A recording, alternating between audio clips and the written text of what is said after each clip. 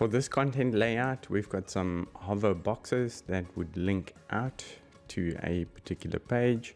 So you'll notice when you hover on it, it's got a flip switch where you're changing the colors from dark to light and light to dark.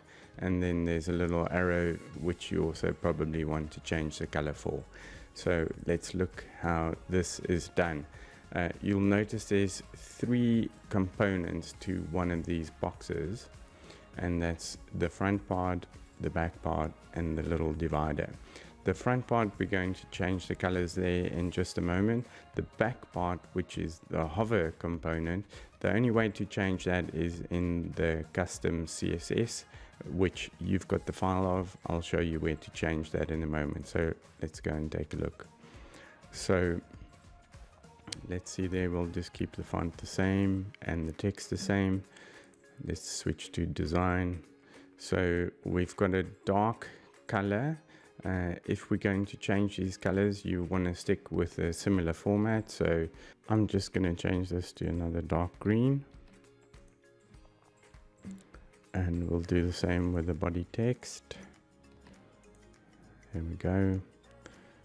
And we need a quick look in the advanced settings. I don't think there's anything there. No, we're good to go. Let's do a quick preview.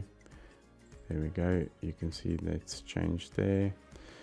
Product creation. Right, so that would be the first bit. Next, we want to change the divider, or that divider color can stay the same. If you wanted to change it, you can just change the color over there. That's quite simple. Obviously it needs to work with the rest of the items.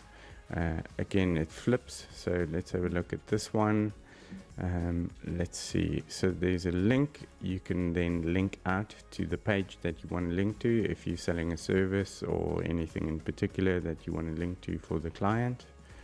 Then we've got design. Here we've got header text color. I don't think any of this is set. Let's have a quick look. So yeah, that appears to be white in this case. We'll just leave that for the moment because we're going to change the other colors. You'll see in a moment where we're going to do that. And nothing here. So let's leave that one. Then we'll quickly run an update. Let's reload the page and see what we've got. So now what we want to change is this little arrow color over there, and then the hover color for the box to a dark green as well on hover. And for that we need to go to the master color changer document. Here we've commented it out for you clearly. So we've got the arrow color, we've got the content hover color, and we've got the box hover color. So in this instance they're all white. Let's go with the green that we had there in a moment. We'll do the same for the body content, and then the box hover color is a dark color. We'll do that as well.